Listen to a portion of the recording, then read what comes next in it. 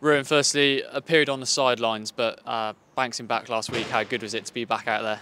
It was lovely. It was. I think it's my first time that I've had such a long period not involved and stuff like that. But yeah, it's been really good. It was great to be back at King's home and get the win. So that was most important for me. And looking forward to this weekend. The Barbarians is a unique challenge. It's a great game to play. And how much are you looking forward to that one?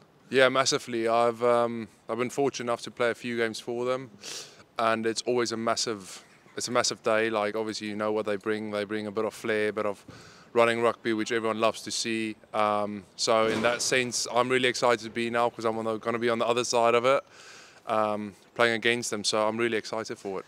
And it's also a special occasion for the club as a whole, celebrating 150 years. It's a unique occasion to be able to play the Barbarians here at King's Home. So as a player, I guess, how much are you looking forward to being part of that little bit of history, I guess? Yeah, 100%. I think the biggest thing is like you said, it is such a special year for the club that to have a game like the Barbars coming to King's Home, I just encourage everyone to come and experience and be part of it. I mean, you only get to 151, so might as well enjoy it.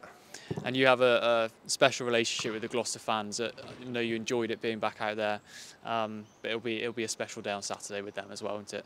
Yeah, 100%. I think that's for me one of the most exciting things is firstly get the result for them and then enjoy a few chats afterwards, especially that Shed can get quite feisty, which I love. So in that sense, get a good spectacle on Saturday and hopefully get the result and then have a few chats with the fans afterwards.